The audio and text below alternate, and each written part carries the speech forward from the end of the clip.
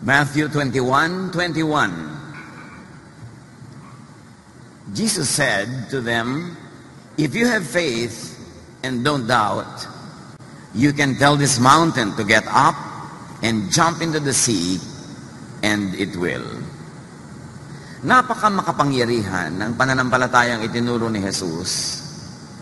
Pero pagdating ng panahon at pagdaan ng mga araw, parang naging mga alamat na lang ang turing ng mga mananampalataya sa mga sinasabi niya at sa mga himalang naganap na parang noon lang yon at hindi na ngayon. At ang dapat nating balikan ay ang kapangyarihan, ang hiwaga ng pananalig na itinuro ni Jesus. Move mountains. Utusan maging mga bundok na lumundag patungo sa dagat, at sabi ni Jesus, yan ay magaganap. Ito ba'y talinghaga lang? Ito ba'y isa lang alamat? O totoo at literal? Panginoon, salamat po dahil kayo makapangyarihang Diyos. At gustong-gusto nyo na ang inyong mga anak ay makinabang sa inyong kapangyarihan. Turuan niyo po kami imulat ang aming mga mata. Pakalinisin kami at salamat sa iyong patuloy na paglilinis. At ngayon, gawin mo kaming sisidlan ng makapangyarihan mong katotohanan. Papagliwanagin niyo po ang inyong mukha sa amin, gabayan kami akayin. Dalangin namin kayo ang mga ngaral, Ama, sa ngalan ng iyong anak na si Jesus. Malawak, marami ang sakop ng tinatawag nating God's will. Hindi lang yun isang known, specific construct or outcome. Hindi lang isang tuldok ang kalooban ng Diyos. Kumisan yung mga dugtong-dugtong na mga tuldok, mahabang linya, at kahit sa katumungtong doon, kalooban pa rin niya. Maraming unknown sa pananalig. Napakaliit ng ating alam, napakarami pa nating hindi batid. Isaiah 46:9-10, I am God and there is no other. There is none like me. I say, my purpose will stand and I will do what I please. So ano yun? Anong gustong gawin ng Diyos? Nagagawin niya kung gusto niyang gawin. Hindi inilista, hindi natin alam kung ano ang sakop ng kanyang kalooban. Proverbs 16:4, the Lord works out everything to its proper end. At Luke 18:27, Jesus replied, what is impossible with man is possible with God. So ang ating pananalig ay isang pananalig ng walang imposible. Yung salitang imposible ay hindi dapat bagay sa bokabularyo ng mga nananalig kay Jesus. Sabi niya, walang imposible sa Diyos. At dahil kayo mga anak ng Diyos, walang imposible kung kayo'y mananalig. Anything and everything is possible in God's space, in heaven, or in heavenly realms. Doon sa mga kalangitan, sa papawirin, and even the short distance between our heart and the heartbeat of God, everything is possible. Believers can enter, tap into heavenly realms through faith, which is really thought, prayer, and heartfelt words. May isang hindi natin nakikita, mayroong isang invisible space, invisible heaven, invisible world, where God rules supreme, at tayo nakakapasok doon sa invisible world na yon, nabubuksan natin ang daan patungo doon sa pamamagitan ng pananalig. At ang pananalig ay walang iba kundi ang laman ng ating isip. Ang mga ating inuusal na dasal, sinasabi o hindi sinasabi, ang ating mga salita. Ito isang hiwaga na dapat maintindihan. Na sa pamagitan ng ating mga salita, sa pamamagitan ng ating iniisip, which is really what faith is all about, nakakapasok tayo doon sa spasyo na yun ng Diyos, that sacred space of God, where everything is possible. 2 Corinthians 4:13, it is written, I believed, therefore I have spoken. Since we have that spirit, the same spirit of faith, we also believe and therefore speak. Merong direct correlation ang pananalig at pagsasalita. Ang pag-iisip, pananalig, at pagsasalita. Na tuwing ikay nagsasalita, tuwing ikay may iniisip, tuwing ikay may pinananaligan, pumapasok ka sa sacred space ng Diyos where everything is possible. Everything can be arranged and rearranged. Hebrews 11:1, now faith is the confidence in what we hope for and the assurance about what we do not see. So we're talking about the unseen world, unseen powers, unseen possibilities. Pero pag ang nanalig ang isang tao, ang hindi niya nakikita ay daig pa ang nakikita. Faith is the assurance of things hoped for, the evidence of things not seen. Napakamakapangyarihan. Parang mula sa physical world, papasok ka sa spiritual world where everything can be reordered and rearranged, and your entry point is faith, is thought, is prayer, is word. Napakamakapangyarihan ang salita. At dyan napaka-careless ng maraming tao kung ano-ano pinagsasabi nila. Kaya tuloy ganun ang nangyayari sa buhay nila. Minumura nila yung anak nila, minumura nila yung asawa nila, minumura nila yung buhay nila. Kaya nagkakandamura-mura ang buong buhay nila. Kasi ang salita ay susi sa pagpasok sa invisible sacred space. Lalo't ang salitang ito ay taus-puso galing sa damdamin.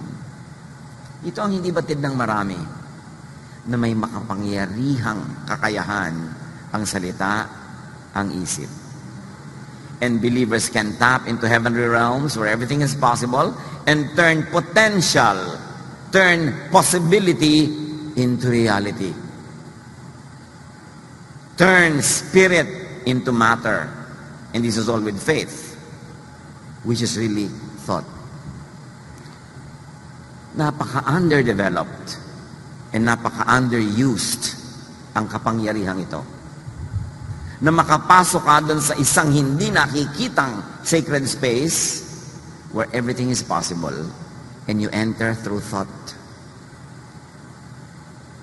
Kaya marami mga tao pumapasok sa impyerno, hindi nila namamalayan through thought.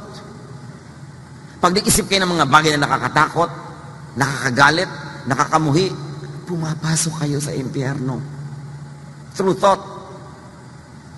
Tumataas ang inyong blood pressure, nagiinit ang inyong katawan, nasisira ang kalusugan sa isip pa lang. Subukan mo magselos.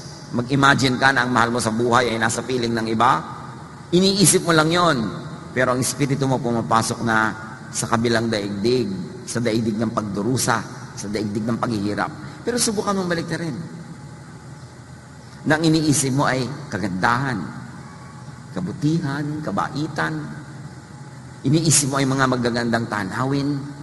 Iniisip mo ay pagmamahalan, pagtutulungan.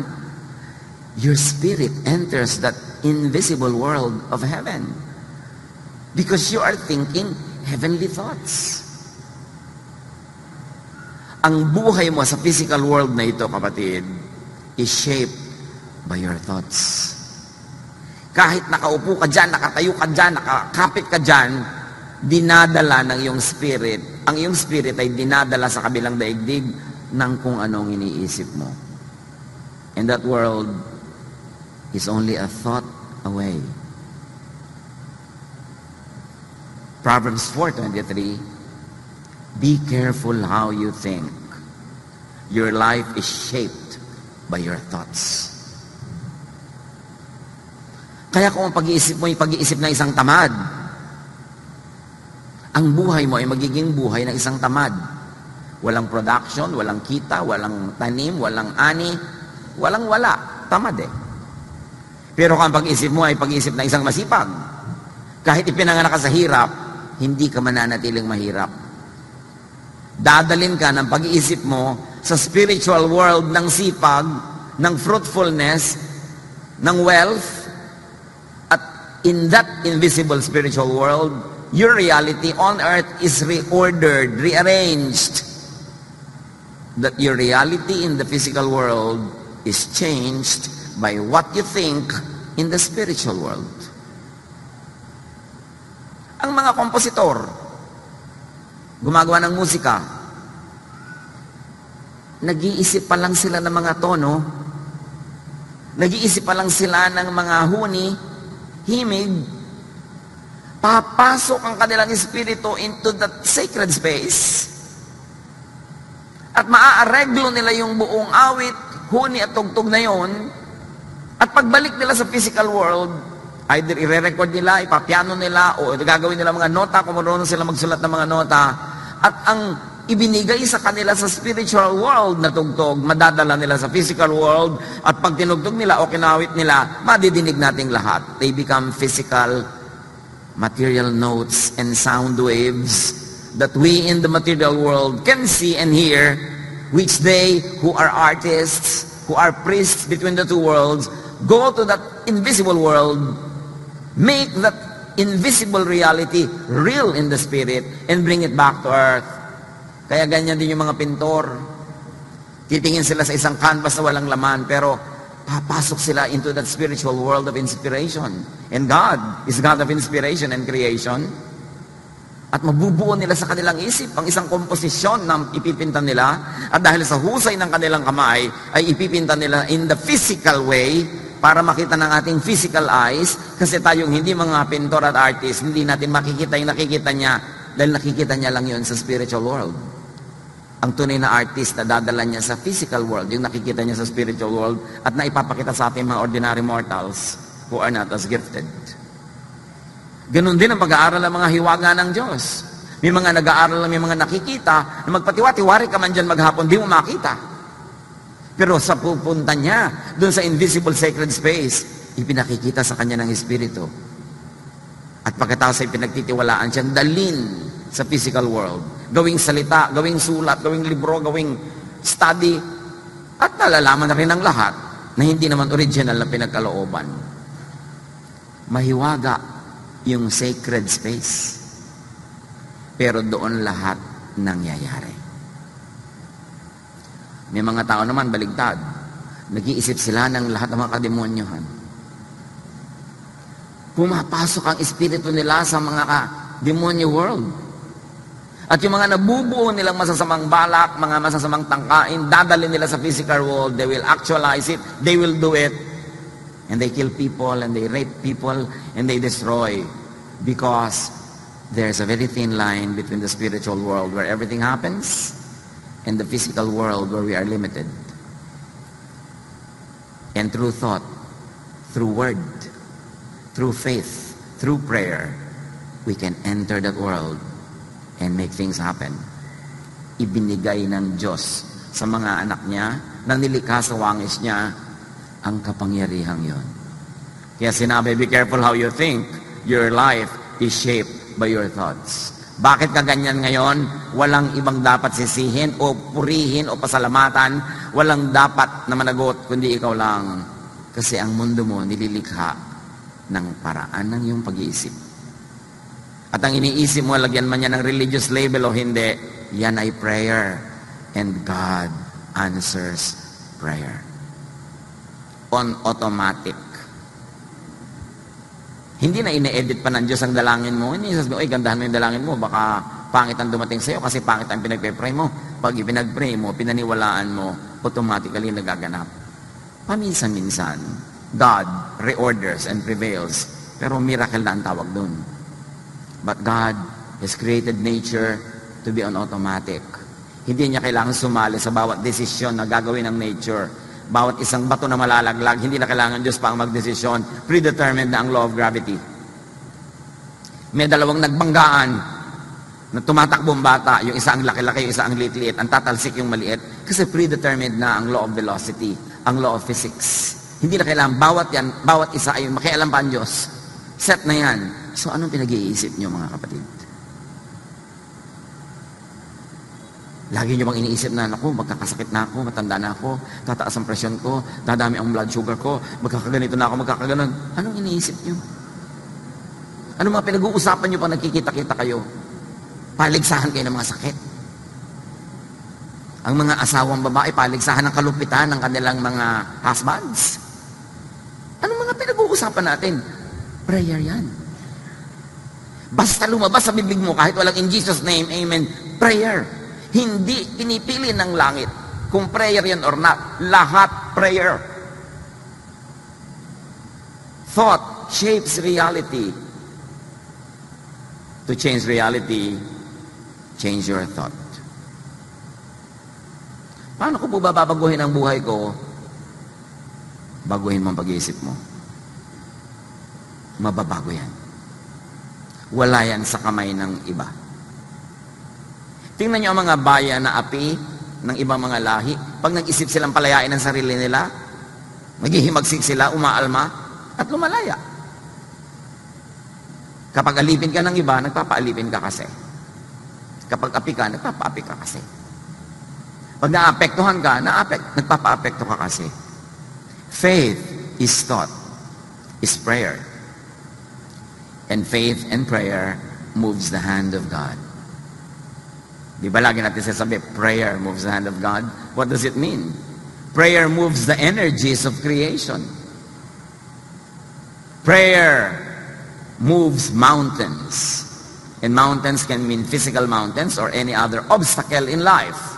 Nung araw kasi yung mountain, obstacle yan eh. Pag nagbabiyahe ka, iikot ka pa ng malayo para hindi mo siya kailangang akyatin. It's an obstacle. Pero pag sa mountain, umalis ka dyan, tumabi ka, dadaan ako, sabi ni Jesus, susunod sa'yo. Literal ba yun? Napakagandang isipin. At pinatunayan ni Jesus ang sinasabi niya, mga literal. Binuhay niya yung patay. Pinalakad niya ang lumpo. Nakarinig ang pipe at bingi. Nakapagsalita ang pipe. Hindi talinghaga, hindi alamat, totoo that you can make things happen in the physical world by first ordering them in the spiritual world. Faith and prayer can rearrange matter. It can rearrange the physical world. What is in the mind? Isipin niyo, ano ba naman ang utak niyo? Anong iniisip niyo lagi? Pera? Gusto ko magkapera, gusto ko maghanap buhay. What is in the mind finds its equivalent in the heavens. Join forces and combines with its kind, with its relatives, with its twins in creation, and then comes back to you, manifests in the physical world. Kaya kung anong pinag-iisip mo, madalas talaga yun ang nangyayari. Yung nag-iisip na gustong magkaroon ng magandang ganitong bahay, bigyan mo ng konting taon, matutupad yun. Kasi yun ang laman ng utak niya. Yung nag-iisip na gusto niya mag-abroad, magbiyahe, give him or her a few months, a few years, makikita mo, nagpo-post na yan na Facebook ng mga biyahe niya. Yung kasi iniisip niya eh. Bakit kayo nandito ngayon? Di ba kasi iniisip niyo? Yung mga nag-celebrate ng 25th anniversary ng kanilang kasal, ba't nagkaroon ng celebration? Inisip nila, magsi-celebrate sila eh.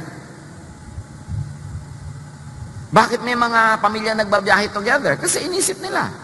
Bakit may mga naghihiwalay na mag-asawa? Kasi inisip nila. Ang iniisip na tutupad. Kaya sabi, bantayan mo kung anong pinag-iisip mo. Eh, paso bakit po yung mga ibang iniisip ko hindi natutupad? Eh, baka naman wala sa isip mo yung iniisip mo. Baka guni-guni mo lang na iniisip mo.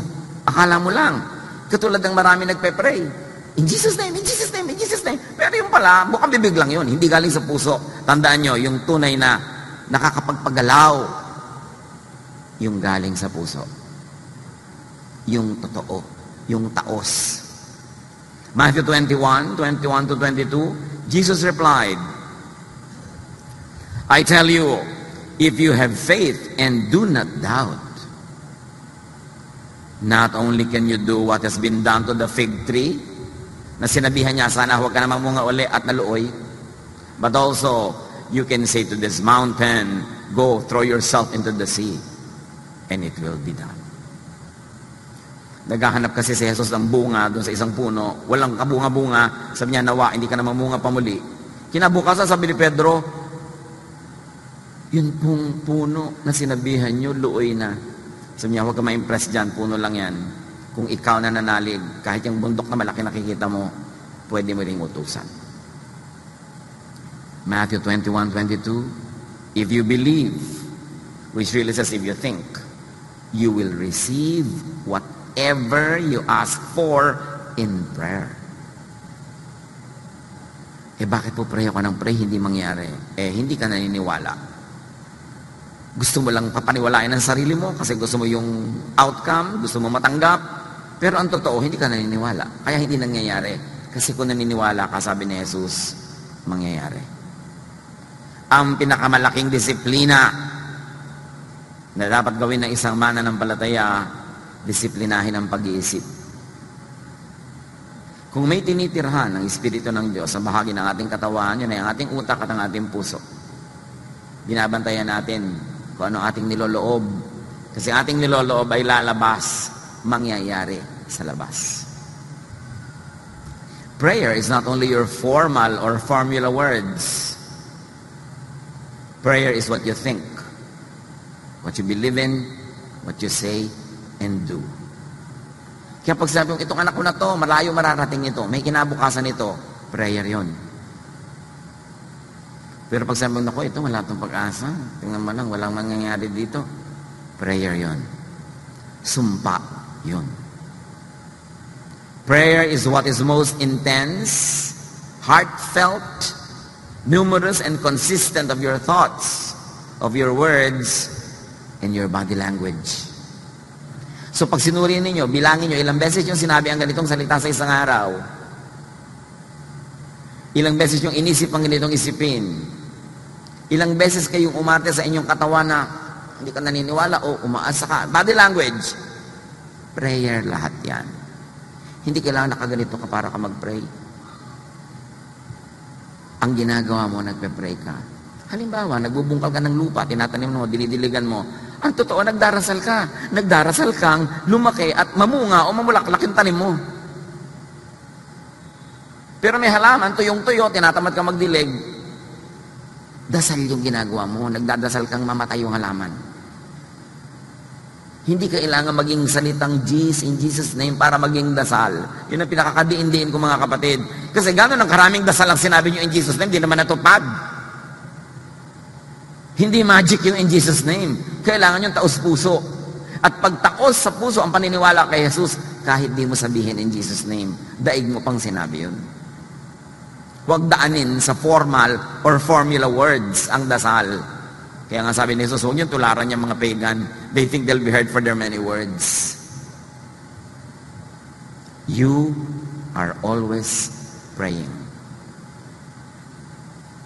Nakikinig ka sa isang mensaheng ganito, you are praying na turuan ka ng Diyos, palaguin ang iyong pananalig. Pero nakaupo ka dyan, tapos yung kamay mo nasa loob ng bag, text ng text, ipinagpe-pray mong, nawa, huwag ko maintindihan lahat. Makita ko na why sinasabi dito sa text. Yun ang prayer mo. Yun ang mangyayari. Because what you do with your body is prayer. You can believe and think and pray into creation and recreation of matter. May kapangyarihan ng bawat nilalang ng Diyos.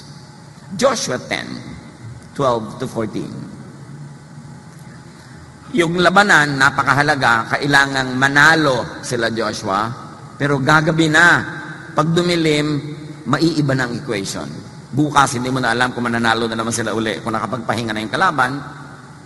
Joshua said to the Lord, O sun, stand still over Gibeon. O moon, over the valley of Ajalon. So the sun stood still, and the moon stopped. The sun stopped in the middle of the sky, and delayed going down about a full day. There has never been a day like it before or since. A day when the Lord listened to a man. The Lord suspended all the laws of the universe. At ang araw ay hindi lumubog. Ito ba'y alamat o totoo? Natural, totoo. Pero sa layo na nang nangyari, at dahil maging mga manhid na ang ating mga pananalig, ang tingin na lang natin dyan, noon lang araw lang yan, wala na yan ngayon. God is the same yesterday, today, and tomorrow. And what faith can procure from sacred space, from heaven, from God's power, is immeasurable. Prayer gets answered. Ang hindi lang nga natin batid, yun lang pala nagmumura na tayo, prayer na yon. Yun lang palang iniinom mo yung gamot. Pastor, hindi naman tatalab sa akin. Ang prayer mo, huwag kang tatalab. Sinasabi mo iniisip mo. Kaya may mga pasyente, tinest yung isang grupo, pinainom ng tunay na gamot, at yung isang man, pinainom ng gamutan lang, pero hindi gamot. Yung mga pinainom ng gamot-gamutan, nagalingan din, nananalig sila kasi nagamot yun. Yun ang tinatawag nilang placebo effect. Their faith turned the placebo material into medicine. You see, even now, science tells you that. Medicine tells you that. Pag nananalig ka sa doktor, gumagaling ka. Pero nung nakita mo yung doktor, sabi mo, mukhang kalansay ang doktor, anak. Paano ka nga gagaling? Ang tingin mo pala sa kanya, si kamatayan. Doon tayo walang kadisiplina. Yung iisipin mo, yung gusto mo mangyari. Matthew 21:22, if you believe, you will receive whatever you ask for in prayer. And of course, we're expanding the meaning of prayer as everything that crosses your mind and comes out of your lips. That is prayer. Kaya ang bayan natin, dapat natin laging i-bless, hindi yung pagbibukabib mo, only in the Philippines, kaya mga Pilipino, pintas ka ng pintas. Prayer yun Dapat nating palitan. Prayer can change God's mind within the realm of heaven. Maraming theologian will be scandalized pag sinabi mo, no, prayer doesn't change God's mind. Genesis 18:32. Then he said, may the Lord not be angry, si Abraham ito, but let me speak just once more. What if only 10 can be found there? He answered, for the sake of the 10, I will not destroy it. So God sent angels to Abraham. Many people believe that it's God himself that made an appearance. At sinabi niya, puro daw kasamaan dyan sa Sodom. Sisirain ko na yung city na yan. Sasabugin na yan. Paulan na niya ng apoy. Sabi ni Abraham, kung meron pong 50 mabuti, sisirain niyo pa ba? Sige, para sa 50, hindi na. Tumawad sa Abraham hanggang bumaba na ng bumaba. Nahihiya na siya nung 20, pinagbigyan pa rin. Kasi sabi niya, kung huli na po, huling tawad, kung meron pa 10. Sabi niya, sige, alang-alang sa 10, hindi natuloy ang plano. You see, God changes His mind. But within His will, kasi His greater will is really to not destroy the city. Meron siyang specific will for at the moment, pero may bigger will siya. Halimbawa, anak mo, ang will mo dahil laging bagsak sa eskwela, patigilin sa pag-aaral. That's your will now. But your greater will really is makatapos siya. So, nung sinabi niyang, magbabago na po ako, sige, pasok ka na uli. Within your will pa rin yun. Kaya sabi natin kanina, malawak ang will of God, hindi lang isang tuldok. At pagka sasabihin mo, kabaitan, kabutihan, kagandahang loob, within God's will yun. Kahit ang una niyang will, paluin ka o ituwid ka, pero mabait siya, kung makikipag-deal ka sa kanya, mas gusto niya rin pa talagang alagaan ka at mahalin kaysa mapalo ka dyan. 2 Kings 20:1-6. Hezekiah got sick and was almost dead. He was the king. Isaiah the prophet went in and told him, ang taklesang propeta, the Lord says you won't ever get well. You're going to die. Die. Die. So you had better start doing what needs to be done.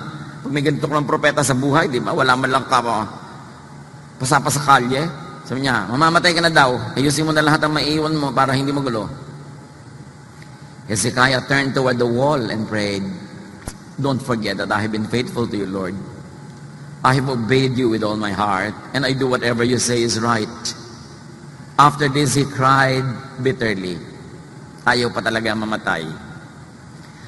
So, si Isaiah naman, nasabi na niya yung message niya, papaalis na siya ng palasyo. Nung nandun na siya sa bulwagan, dinadaanan niya, before Isaiah got to the middle court of the palace, the Lord sent him back to Hezekiah with this message. Hezekiah, I have heard you pray, and I saw you cry. I will heal you, so that 3 days from now, you will be able to worship in my temple. I will let you live 15 years more. God changed his mind. Dahil may nagdasal. God's plan pa rin yun. Kasi talaga namang gusto ng Diyos, maayos at pagbigyan ng mga tao. So, hindi naman niya ikapapahamak na pagbigyan ka. So, why not try? Yung mga hihingi lang sa Diyos, Diyos ko, bigyan niyo po kami ng ganito. Damihan mo na. Ano naman ang malay mo? Ibigay. God's will pa rin. Because what we know about God is very good and very kind and very generous. Now, even Jesus adjusts his so-called time in answer to Mary's prayer about the wine. May isang handaan na ubos ang alak, nakita ni Mary, kamag-anak siguro nila yung lalaki nung kasalan na yon, responsible sila na ituloy ang handaan, lumapit si Mary kay Jesus.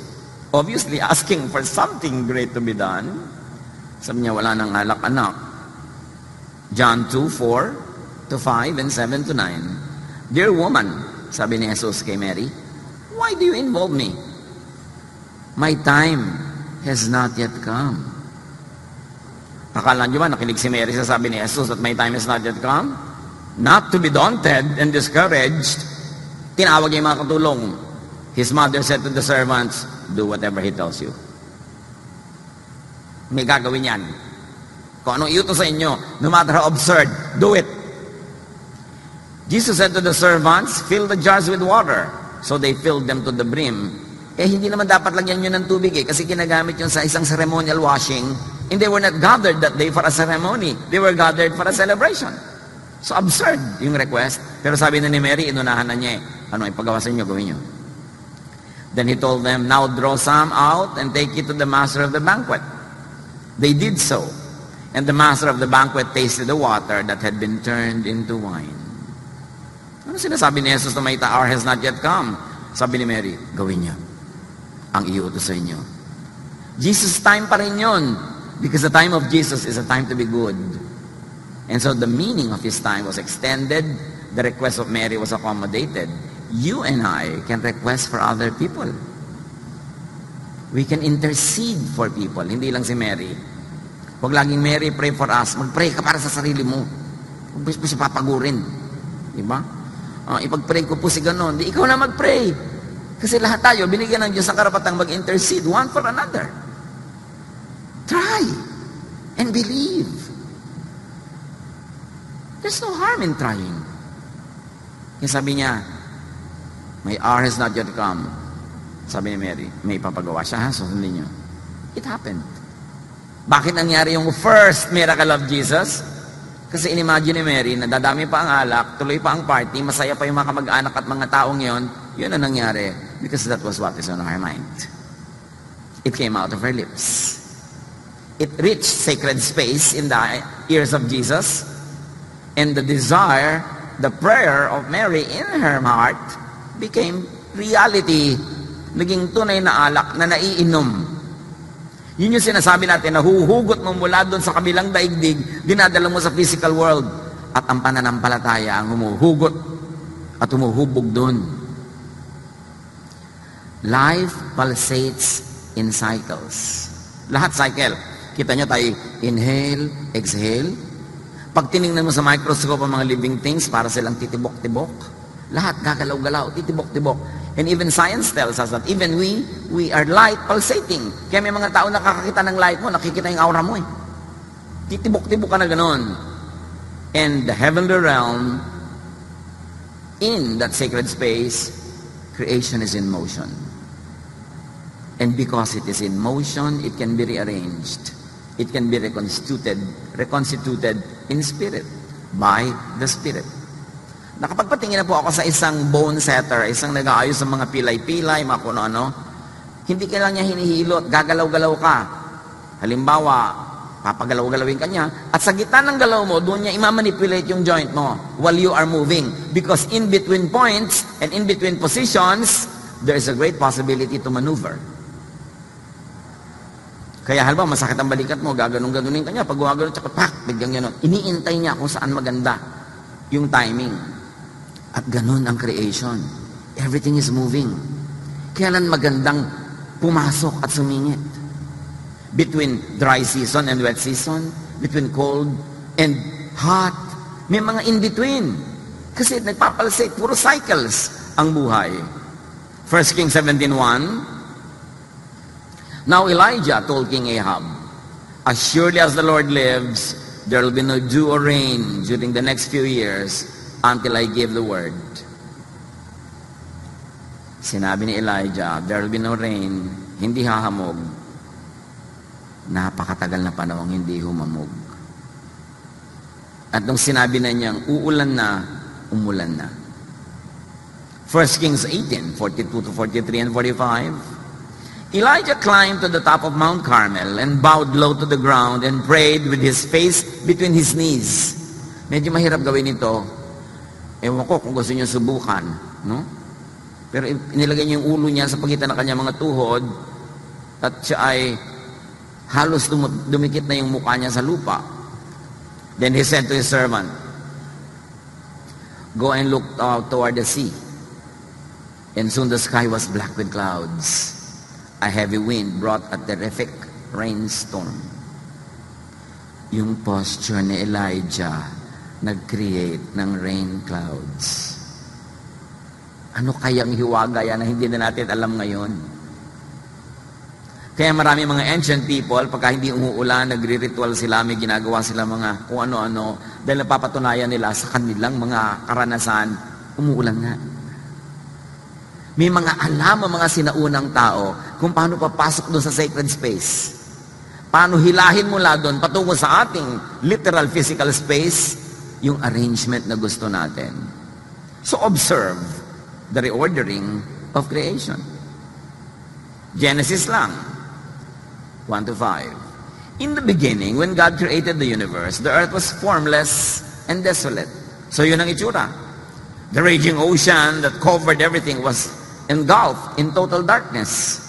And the Spirit of God was moving over the water. You see, there were the waves, there was this darkness, there was a heaving, this expansion and contraction of everything around. Then God commanded, let there be light. At the right time, in between those pulsations, and light appeared. God was pleased with what he saw. Then he separated the light from the darkness, and he named the light day in the darkest night. Everything passed, and morning came. Evening passed, and morning came.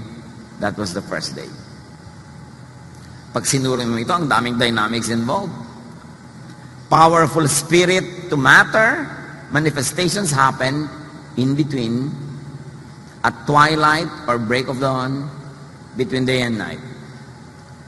Yung day and night, masyadong mystical. Di ba? Nagpapalsate. Inhale, exhale, night, day. Sa pagitan ng night and day, dyan maraming kababalaghan nagaganap. Kaya nga mga matatanda sa probinsya, pag dumidilim na, yung halo ang dilim at liwanag, huwag kang bababa anak. Dito ka na lang muna. Baka kamano, no? Yung mga iba, naku, may nangyayari na, bumababa na ang butike mula sa poste patungo sa lupa. Yung mga nagdadasal, kailangan daybreak, kailangan dawn. Napatunayan na kasi ng sangkatauhan, maraming hiwagang nagaganap between night and day. In between pulsations of the universe, in between inhale and exhale, somebody can die and somebody can be born. Kaya pag pinalo yung bata, iiyak siya in between. Marami, mahiwaga. Huwag na natin alamin. Ang mahalaga lang, bantayan mo. Creation is always rearranging in cycles. Why are we saying this, brothers and sisters? Because in your own life, a lot of rearrangement happen. Meron ka mahal sa buhay na binawian ng buhay. So, that's an in-between time. Between life and non-earthly life. Meron namang ikakasal between being single and being married. That's an in-between time. Marami tayong in-between moments. At pag binantayan mo yung in-between moments na yon, and you have faith in God, and you are sensitive to God's will, that is the time to pray. May oras. Tingnan niyo si Jesus, may oras sa mga dasal niya. Ang haba-haba, ang tagal-tagal. Eh sabi niya, don't pray with too many words. So anong ginagawa niya? Ang haba-haba nung dasal niya? Hindi natin alam. Pero, ang prayer ni Jesus, ang prayer life niya, kasabay ng mga paggalaw ng creation. Hindi ito isang superstition. Sa Bible, ang daming example. Ang nalimutan na lang kasi natin maging spiritual. Ginagawa na lang natin parang mechanical. Magpe-pray ka na lang kahit kailan, kahit anong oras. Kasi sabi, pray without ceasing. Kasi you think without ceasing. Even you're asleep, you are thinking unconsciously. Yun ang prayer mo without ceasing. What you think of. Creation is always rearranging. Ecclesiastes 1:5-7. The sun still rises and still goes down, going wearily back to where it must start all over again. The wind blows south and the wind blows north, round and back again. Every river flows into the sea, but the sea is not yet full. The water returns to where the rivers began and starts all over again. Cycle lahat. Kaya yung laging lalabas sa dyaryo pagka medyo March, April, o wala ng tubig ang Angat Dam, natatakot na ang lahat. Mamaya naman, flooded na, natatakot na naman ang lahat. Laging ganun nauubos as dumadami kasi cycle nga eh. Alam nga hindi na umulan kahit kailan. Saan pupunta yung mga ulap? Cycle lang lahat, kaya hindi ka dapat matakot.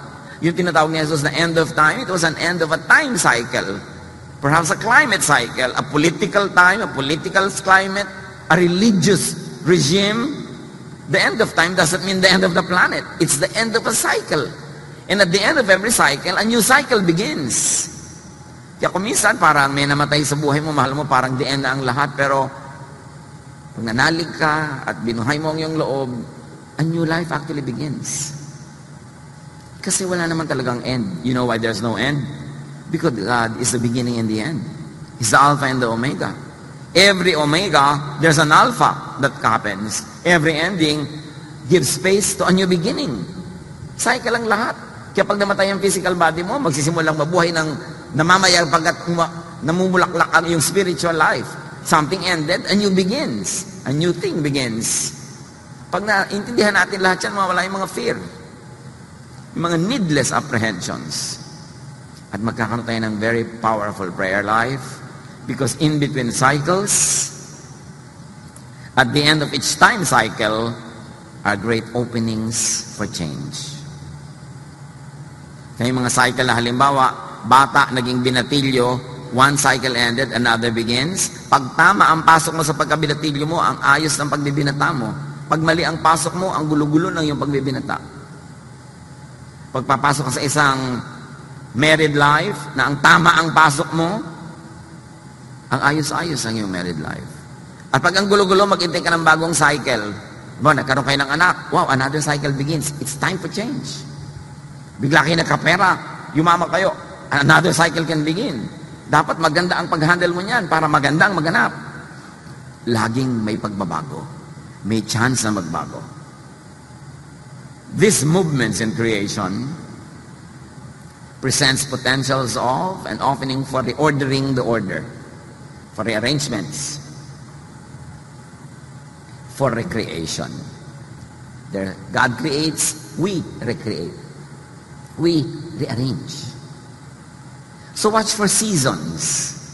Watch for end of seasons. Kita nyo, mga end of season sale lang nga, di ba? Magkakaroon ng sale kasi tapos ang Pasko. So may bago na namang cycle magbibigin. Doon maganda mamili. In between. Hindi yung lahat namimili, ang sikip-sikip, pila-pila, ang mahal-mahal. Pasko kasi, December 26, 50% lahat. A new cycle begins. Kung matalino ka, dapat nakikita mo na yung cycle na yon. Huwag kang bibili ng mga before Christmas, ang mahal lahat, at tagal pa magbayad, pila. December 26, sale. Tapos yung matitira pa, January 6, super sale. Tataas uli yan kasi magpe-February 14 na. Di ba? A new cycle will begin. A new cycle of shopping. Kaya kailangan, nando ka sa gitna, marunong kang tumempo. Siyempre, pagkatapos na naman ng Valentine's Day, kung ano-ano ini-invento ng mga restaurant at mga tindahan para magkaroon ng bentahan. Mother's Day, Father's Day, Grandmother's Day, Cousin's Day, di ba? Mga classmate day, high school day. Para another cycle of shopping and eating happens. Kaya minsan, namamanipulate tayo ng mga ganyan seasons, mga man-made seasons. So, watch out for seasons. Kahit kayo mag-asawa, kung minsan nagkakatabangan na kayo, para lumalayo-loob nyo sa isa't isa, hintayin ninyo na may mag-end. Huwag namang end ng buhay niya. Yung may mag-end na isang season. Halimbawa, end ng inyong paghihirap, end ng inyong kawalan ng pera, o end ng sakit ng isa. Then may magbabagong cycle. It's a time to seize the moment and introduce wonderful changes brought about by your prayer, by your faith, by your informed knowledge of God. Ecclesiastes 3:1-8. Everything on earth has its own time and its own season. There's a time for birth and death. Huwag kang magtakang may namatay. Pastor, bakit po namatay siya? Pinanganak siya eh. Natural mamamatay siya. Bakit po ngayon? Kailan kahapon? Kailan? Bukas? Ganun din yun. Kahit next year, ayaw mo pa rin. Tanggapin. Hagi yun ang buhay. There's time for birth and death, for planting and reaping, for killing and healing, destroying and building, for crying and laughing, for weeping and dancing. Dapat lang, kung ano yung time, yun sumakay ka doon. Huwag mo kontrahin.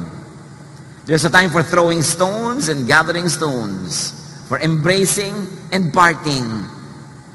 Yung mga magnobyo, sana naman huwag naman kayo sa escalator mag-embracing sa ibang lugar, no? Dahil yung iba talaga para mauubusan ng nobyo kung makasampay, escalator naman. Konti namang, kunwari, conservative ka. Di ba? Kasi nakaka-disturb na sa ibang tao yan. There's a time for embracing, there's a time for parting, there's a time for finding and losing. Alam nyo, in everyday life, something is lost, something is gained. May nawala. O ganon, sa mga ganon. Ecclesiastes 3:6, there's a time for losing. Huwag ka na magmukmok, nawala na, hinanap mo, hindi mo na nakita. End of it, move on. Kasi another cycle will begin. When you lose something, another cycle of gaining something will come. But if you're always looking backward to what you lost, you don't have time to look at what you're gaining, you lose time. There's a time for keeping and giving. A time for tearing and sowing. A time for listening and speaking. There's also a time for love and hate, for war and peace. Walang surprise sa mundo. Lahat yan mangyayari in a lifetime. Cycles lahat. Huwag kang makipagtunggali sa mga nakatakda. Sakay ka lang. Do the best out of whatever is happening in your life right now. And there's really no end. The end is only a pause for yet another beginning. The end of a dream is not the end of the world. The end of a career is not the end of your life. The end of a romance is not the end of your well-being. Walang end. Everything continues to recycle. And strongly, at in-between and ending times, sa pagitan ng ending at beginning, nandoon ang very strong presence ng Diyos, the Alpha and the Omega, where the ending becomes tangent with the beginning. Where at one point, the ending meets the beginning, that is where God works most powerfully. Kaya tatandaan nyo, may nag-e-end. Nag-retreat ka, nare-realize mo yung mga kamalian. That's the end of that ignorance. God is so strongly present because there's a new beginning that will happen. Because God is the beginning and the end.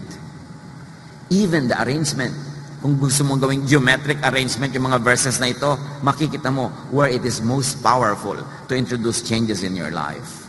Revelation 21:6, I am the Alpha and the Omega, the beginning and the end. Jeremiah 29:11, God says, for I know the plans I have for you. Plans to prosper you and not to harm you. Plans to give you hope and a future. So sa Diyos ka kumapit, hindi sa tao, hindi sa pera, hindi sa career, hindi sa anything. Kasi pag sa Diyos ka nakakapit, dumating at umalis lahat yung mga yon, nakakapit ka kay Alpha and Omega, you are secure. Yung kaligayahan mo, make it co-existent with the presence of God, not with the presence of just people, because people come and go. Not with the presence of material things or success, because success can sometimes become like failure. At hindi ka dapat up and down, kung saan ka dali ng alon, steady ka lang, because you are standing on the rock. The solid foundation of our faith, the love of the Father, revealed in Jesus. It's time to operationalize religion and faith into something that brings you a steady emotion, stability, kindness, goodness, faith. And no matter what the end seems to say, it's always just the beginning of a new cycle. Huwag sobrang lumingon sa natapos na. Huwag sobrang tumingala sa malayo pa. ang atupagin yung narito ngayon, here and now, because here and now is the only thing you have. Now is the only time you have. Yesterday is gone, tomorrow is not yet here. You have now. Don't waste now. John 12:24, a grain of wheat that falls on the ground will never be more than 1 grain unless it dies. But if it dies, it will produce lots of wheat. So ipinapakita ni Jesus, huwag kang sobrang malungkot pag may namamatay, kasi ang pagkamatay ng isang bagay, isang nilalang, ay pagsimula ng isang bagong buhay in many other forms. Apply it in daily life. Because many people that we love, many things, many animals and plants that we love can die any moment. We grieve, we are sad, but we are never hopeless. Because an ending ushers in a new beginning. Just open your eyes and believe. Modify, rearrange, change, recreate your reality, your physical world with faith. Kahit sa health, mga sakit, mga disabilities, manalig sa ibig mangyari at manalig para mangyari. Remember, faith is prayer and prayer gets answered. Change reality with thought. Isipin ang ibig mangyari. Huwag niyong isipin yung ayaw niyo mangyari. Bakit niyo papatagalin sa loob ng inyong isip, sa inyong guni-guni, ang ayaw niyo? Yun ang nagiging prayer niyo. Huwag mong iniisip na, naku, ang asawa ko mamamatay, maghihirap ako, ganito. Yun ang laman ng utak mo, palitan mo yun. Isipin mo ang ibig mong mangyari, hindi yung ayaw mo mangyari. At isipin para mangyari. Because by now, we have already established beyond doubt na pag iniisip mo nangyayari. Proverbs 23:7, for as he thinks in his heart, so is he. Romans 12:2, do not conform to the pattern of this world, but be transformed by the renewing of your mind. Huwag kang makiayon sa takbo ng nangyayari kahit kanino na lang. Baguhin mo ang nangyayari. Baguhin mo ang iniisip mo. Change your world by changing your thought. May mga bata na lumaki sa hirap na hirap sila, masikip ang bahay nila, wala silang makain. Sinasabi ng batang ito, ayokong lumaki ng ganito. At yung mga may ganong iniisip, yun yung nagsisikap, yun yung may ginagawa, and give them 10-20 years, iba na ang buhay nila kaysa sa mga magulang nila. Kasi hindi nila tinanggap ang buhay bilang ganun lang, naiiba. Pero yung mga, ganyan lang talaga yan, wala tayong magagawa, talagang kakamatay din niya yun. Kasi sa isip pa lang niya, wala na siyang gagawin eh. Ganito na ako eh. Wala na akong magagawa tungkol sa sarili ko. Paano may mangyayari sa kanya? Siya na mismo ang nagdikta doon sa sacred space na panatilihin siyang ganun. Change yourself by changing your thoughts and words about yourself. Kaya nga lagi ko rin pinapaalalahanan yung mga prayer leader, mga sa church, kahit sa church, na yes, nagkakasala tayo, yes, nililinis tayo ng Diyos, but we must focus on the finished work of Jesus. That by His wounds, we have already been healed. By His blood, we have already been cleansed. Because of His sacrifice, we have already been made holy by the Father. Tapos tinagdadasal ko, Diyos ko, ang dumi-dumi ko po, hindi po ako dapat magdasal. Eh, ba't nagdadasal ka pa? Hindi ka pala dapat dyan. Di ba? Wala po ako, marumi po ako, isa po ako, ganito. Nung araw yun, bago si Jesus namatay para sa'yo, binabaliwala mo naman ang kamatayan ni Jesus. Ang paglilinis sa'yo, wala laman ng utak mo, kundi nagkasala ka, marumi ka, kulang ka. While it is happening in your reality, only in your earthly reality, in sacred space, in heaven, it is not happening because Jesus already made you clean. God looks at you as a holy person because you were cleansed by the blood of Jesus. So when you stand to pray, thank God, thank you Lord that I have been cleansed. Hindi na yung dumi-dumi ko po, alam ko na yan. Diba? Hindi mo naman po ako dapat magdasal. Eh, ba't nagdadasal ka pa? Tama na ang drama-drama. Dapat mabuhay na tayo sa mode of thinking that we have been blessed, we have been cleansed, we have been saved. At ipamuhay yun sa salita, sa isip, sa gawa. Hindi puro laging inuusig mo ang iyong kapwa sa kasalanan niya na parang hindi namatay si Jesus para sa kanya. Laging yung dumi niya pinag-uusapan natin na parang hindi siya hinugasan ng dugo ni Kristo. So, kung ang lagi mong sinasabi, ang lagi mong iniisip ay marumi ka, nagiging marumi ka nga. At lagi nyo lang iniisip ito ko sa iyong kapwa, at least sa iyong mundo, madumi siya. So, iiwasan mo, magagalit ka sa kanya, babatuhin mo siya. Anong bunga nun? Puro unjesusness. Kaya sa isip pa lang, dinidisiplina na natin. You are already a forgiven people, a royal priesthood, a sacred nation before God. Take your destiny, take that gift, and live in it. Enjoy it. Don't make it as a license to be bad and to continuously to do wrong, but when you have to choose what to think of, kung marumi ka o malinis, isipin mong nilinis ka ni Jesus. Na-insulto naman siya na matapos kanyang hugasan yung puro dumi mo pa rin ang topic. Kaya nga sinabi niya, if we commit sin, He's faithful and we can be forgiven. And you can, if you want, confess again.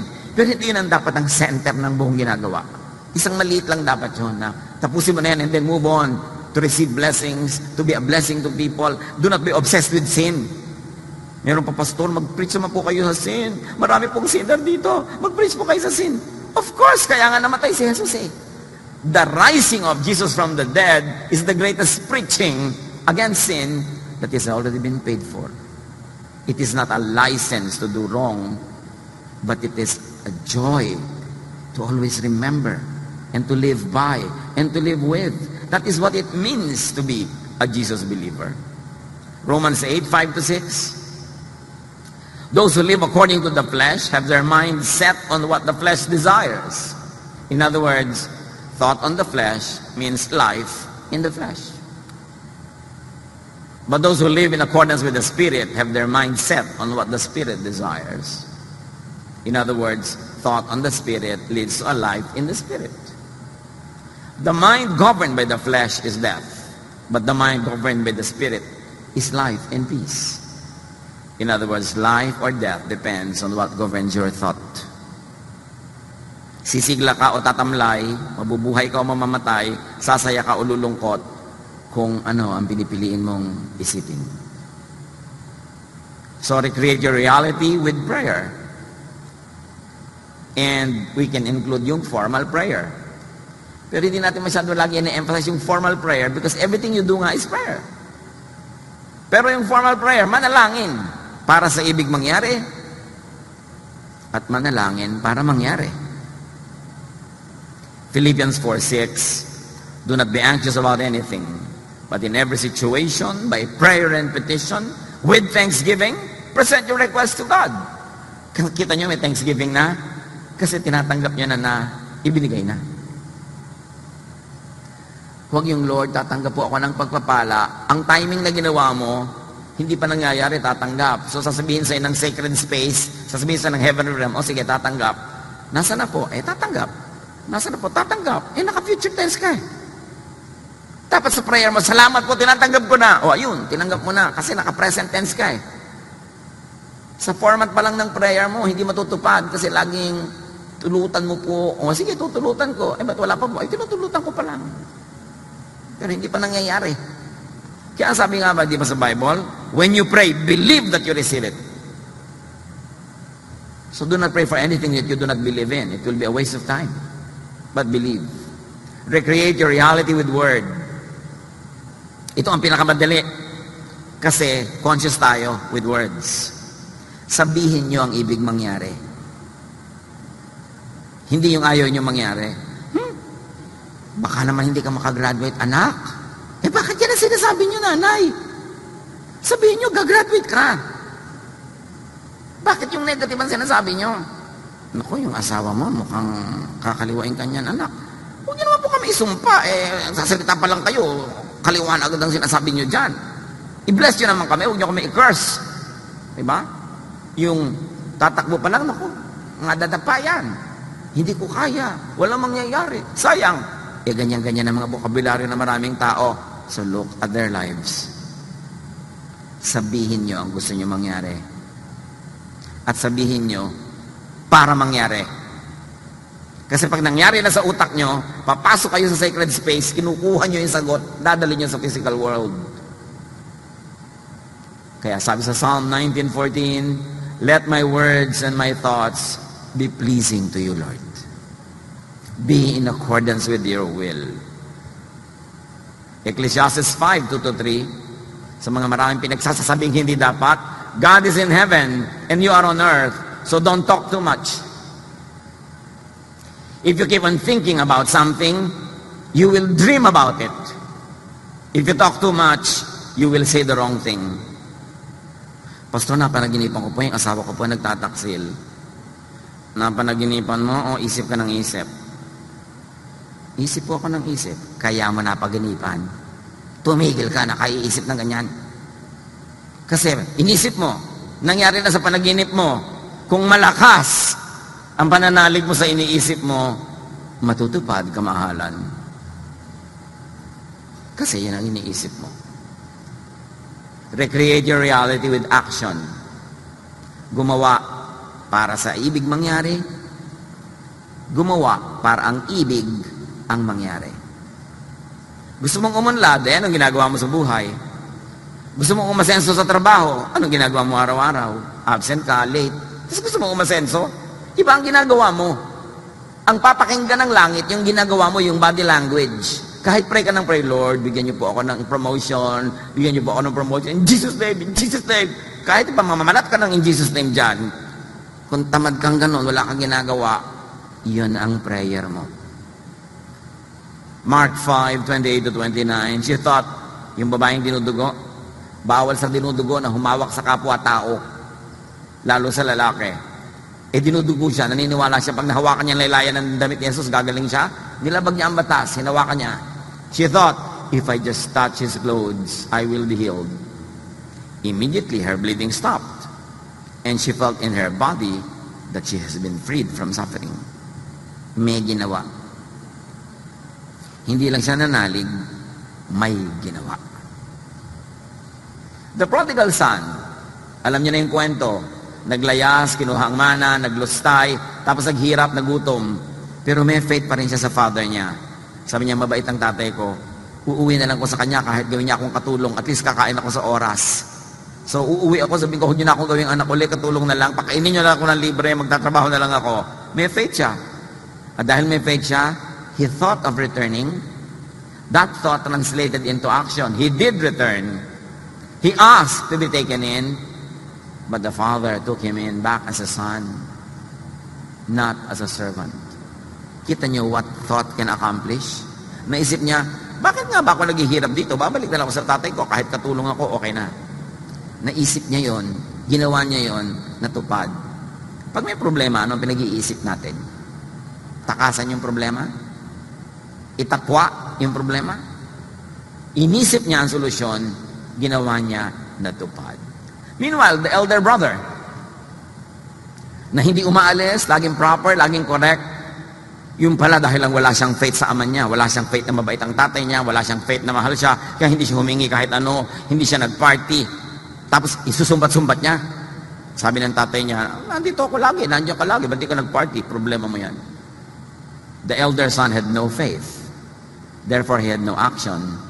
Therefore, he received nothing. Faith is everything. But believe and not doubt. James 1:6-7. But when you ask, you must believe and not doubt. Because the one who doubts is like a wave of the sea, blown and tossed by the wind. That person should not expect to receive anything from the Lord. Nagdududa ka lang naman, salita ka ng salita, sambit ka ng sambit ng dasal, pero sa puso mo, di ka naniniwala, don't waste your time, wala kang matatanggap. Faith is everything.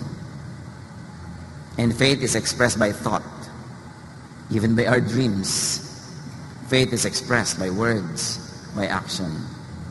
Matthew 11:24, sabi ni Jesus, therefore I tell you, whatever you ask for in prayer, believe that you have received it, and it will be yours. Tingnan nyo ang past tense, present tense, and future.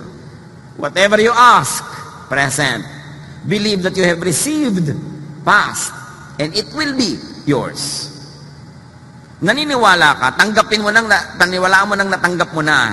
At dahil naniwala ka na, susunod na yung sacred space. Susunod na yung heavenlies. Susunod na yung spiritual world sa pinaniwalaan mo. So naniwala ka ng tinanggap mo, so matatanggap mo na. Pero pag naniniwala ka palang na tatanggapin mo, naka-future tense, di naka-future tense din siya, kailan matutupad yon? Pag pinas tense mo na. Kaya sabi, ang tunay na panalangin, nagpapasalamat ka na sa sagot. Na tinanggap mo na, in spirit. Remember, nauuna yung spirit, susunod yung physical. Do not think, do not speak, and do not believe in the reverse. Yung negative. Negative ang nauuna, negative ang iniisip. Di syempre, negative ang mangyayari. Do not negate your life with your thought, with your words, with your action. Make your life positive by positive thoughts. Think, speak, act in faith. Hebrews 11:6, and without faith, it is impossible to please Him. Matthew 21:21-22, sa pag-uulit lang natin, review. If you have faith and do not doubt, you will not only do what has been done to the fig tree, sabi ni Jesus, but even if you say to this mountain, be taken up and thrown into the sea, it will happen. And whatever you ask in prayer, you will receive if you have faith. Ang tanong, mga kapatid, sa hinabahaba ng usapan natin, what is your mountain to move? Anong sagabal ang gusto niyong maalis? Anong tulay ang gusto niyong malagay dyan para kayo makatawid? Anong pinapangarap, iniibig-ibig, ginugusto-gusto niyong mangyari? Yun ang isipin niyo. Yun ang sabihin niyo. Yun ang panaligan niyo. At yun ang pagtrabahuhan niyo at magaganap. Kaya sabi, whatever is good, whatever is wholesome, whatever is beautiful, think about such things. Do not think of ugly things. Do not think of negative things, because these are the things that will happen. Discover and use that God-given power for you to change your reality. But remember, change is always within God's will. God's will pa rin yun. Hindi mo pwedeng baligtarin na pasamain mo ang Diyos. So kung yung hinihingi mo, mabuti, gusto pa rin yun ng Diyos. Kahit may ibang unang usapan, pero mabuti pa rin, within God's will pa rin yun. Pero mong humingi ng masama. Kasi hindi pwedeng palitan ng will ng God tungkol doon. Job 42:1-2. Then Job replied to the Lord, I know that you can do all things. No purpose of yours can be thwarted. Walang ginugusto ang Diyos na pwedeng biguin, harangan. Yung will niya ang laging magaganap. But God's will, as we have said, is vast and mysterious. Huwag niyong limitahan ang hingi. Huwag niyong limitahan ang paniniwalaan. Kasi ang Diyos, walang limitasyon. 1 Corinthians 2:9, this is what the scriptures mean when they say, no eye has seen, no ear has heard, and no mind has imagined what God has prepared for those who love Him. Ni hindi pa sumagi sa ating guni-guni, wala pa tayong nakita o narinig tungkol sa mga mabubuti, magagandang bagay na inilaan para sa atin ng Diyos. Huwag natin siyang limitahan. So explore God. Try God. Merong isang example, Malakay 3:10, trial. Ang point ko dito yung trial, ha? Sabi ng Diyos, bring the whole tithe into the storehouse that there may be food in my house. Ito ngayon yung heart of the matter. Test me in this, sabi niya, says the Lord Almighty, and see if I will not throw open the floodgates of heaven and pour out so much blessing that there will not be room enough to store it. And the heart of the message we like to emphasize is, God says, test me. Subukan niyo ako. You have not seen, you have not heard, you have not even imagined the wonderful things I like to give you. Try me. Subukan niyo to do it my way, to obey me, to pray, think, act, speak within my will, At pag hindi nyo naman nakita ang di nyo pa nakikita, hindi nyo matanggap ang hindi nyo pwedeng masalo sa inyong kandungan o sa inyong kamay, kasi pupunuin ko kayo na maraming pagpapala. Sabi niya, try me. Dear Lord, we thank you that you are limitless. And we thank you that the heavenly realm is limitless. Teach us, Lord, to be spiritual, not to be limited by the laws of this material world, not to be limited by our materialistic orientation. Teach us to believe in the impossible because it is possible with you. Teach us to expand our faith, expand our world, even change our world through our conscious thinking, our conscious speaking, and doing things. Pagbulay-bulayan natin, mga kapatid, ang kahulugan ito sa ating buhay. That we are not victims of what happens in our lives. We could be active participants. As we think, as we speak, as we act, we create our lives. Father, continue to speak to your people as everyone bows before you and hear your silent voice.